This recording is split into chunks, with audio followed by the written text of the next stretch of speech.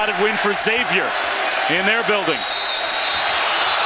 And now an altercation, and this is the last thing you want to see. The bench is clear.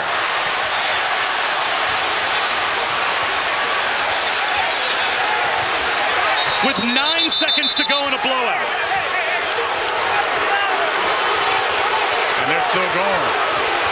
Yancy Gates is in the middle. Punches are being thrown. Mark Lyons has something to say too. And out at midcourt, Kenny Frease is bloodied. And he's hurt.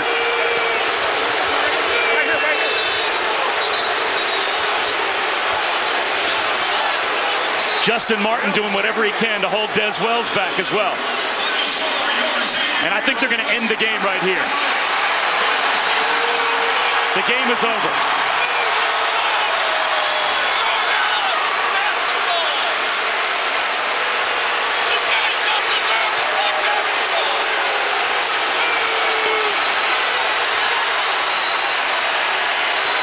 And the Cincinnati players still aren't leaving the floor.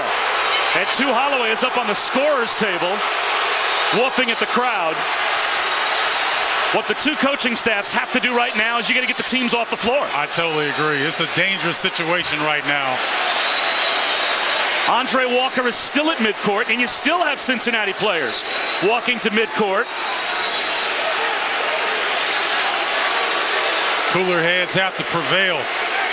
And unfortunately, we saw this coming.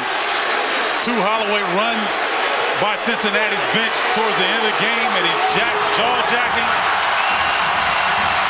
And that's what ends up happening. Unfortunate finish to a game that had a lot of emotion.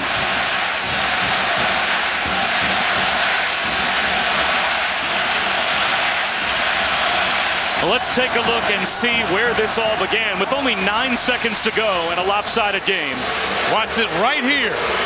And it's Mark Lyons, I think.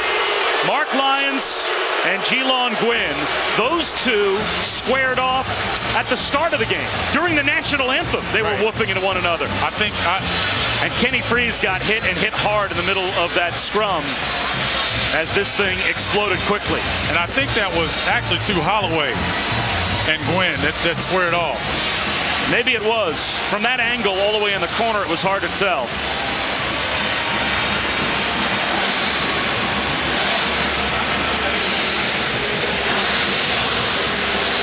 And then Yancy Gates threw at least 3 or 4 punches. A couple of Xavier players came back with punches as well. And the officials are over at the scorer's table reviewing the brawl. And the Xavier players are finally leaving the floor as the two teams end up going down the same tunnel, I believe, here at the Cintas Center, as their locker rooms are not that far apart.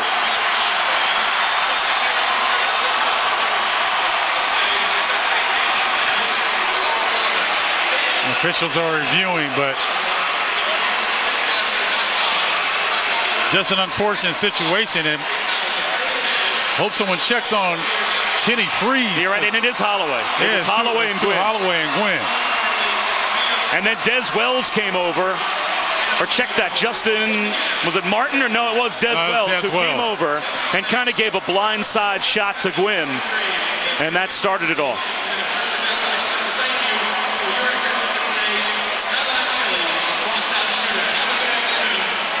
Well,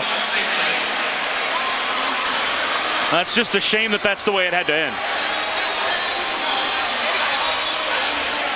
There's Aaron Williams. Hey, he's trying to get in the middle because Aaron is as big as all of them. Trying to hold back Yancy Gates. Wow.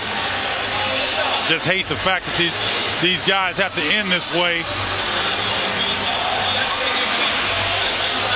Just unfortunate, Bob. And you understand the frustration of Cincinnati, but that's Holloway with a freshman from Cincinnati.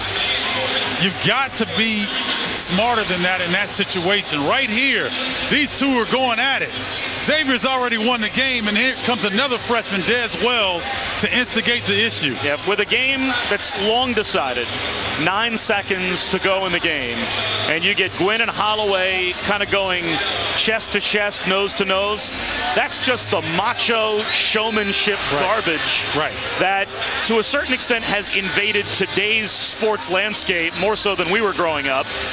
And you don't need it. And in a rivalry game where tempers could very easily flare, again, the macho, I'm going to show you I'm that tough woofing that has become kind of part of today's sports culture, sometimes leads to moments like this. And boy, that was a shot from Yancy Gates to Kenny Frease. And it just dropped Frease.